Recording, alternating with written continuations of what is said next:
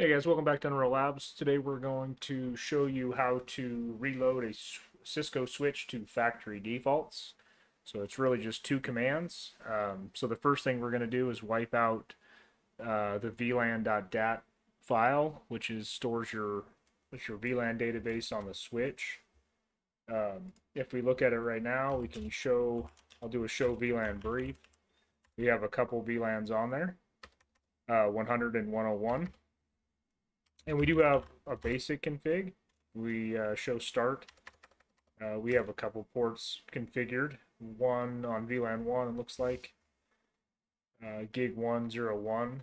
And we have gig 1011 in VLAN 100. So let's get started by deleting the Vlan.dat file. So that would be delete flash Vlan.dat, and we're going to confirm. That's asking if you want to confirm that. We're going to say yep, go right ahead and delete that file.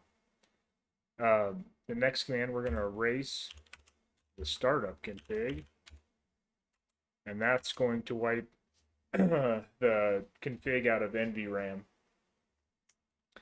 And then after that, really it's just a reload.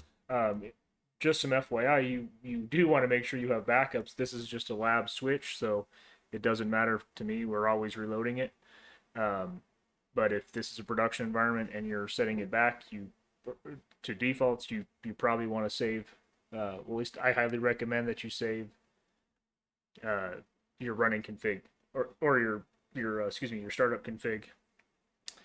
So yeah, we'll hit reload here, and then I will be back after the switch comes back. Oh, sorry, reload, and it's going to ask you to confirm that. So there we go. And I hear it spinning back up. All right, we'll be back in just a second.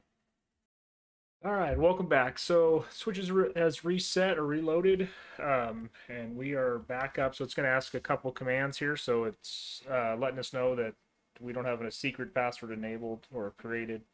It's wanting to know if we would like to start the initial configuration dialog.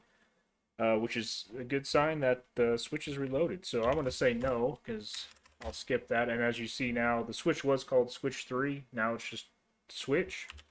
And if we show our startup config, we have none. So, boop, not present. So let's show run, our running config. And as you see, it's 100% blank. There's no configurations on this switch. And if we show flash, there is no Vlan.dat file, so if we show VLAN brief, we only have the default VLANs that were on the switch. Well, I hope you enjoyed this video, and we'll have more just like it coming up. Appreciate your time.